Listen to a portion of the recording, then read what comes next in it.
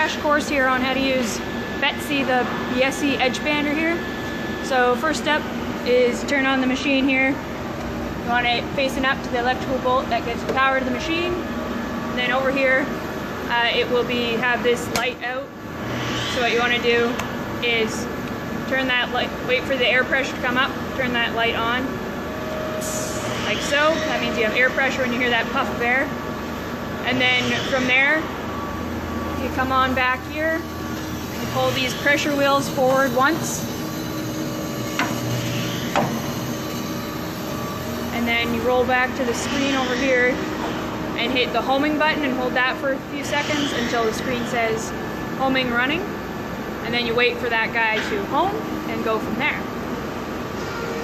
And once the homing is complete, it will be indicated with access settled and the green check mark, and also when the temp is up, it will be indicated with a green check mark, and that's what you need to start the machine.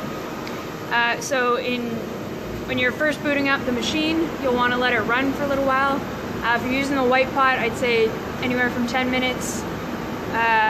If you're using the natural pot, you'll want 10 to 15 just to give it that time to heat up and make the glue nice and smooth, so you won't get giant chunks of glue going onto your pieces.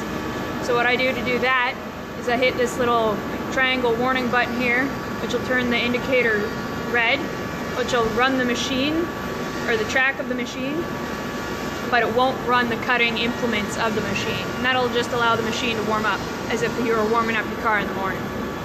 And to get the machine to start, you just hold the start button here for, I don't know, 3 to 5 seconds, and that green check mark saying active working cycle will indicate with a green check mark. Next step you can do while your machine is warming up is you can set up your tape for what you're banding. And to do so, you want to stick your roll of tape in here just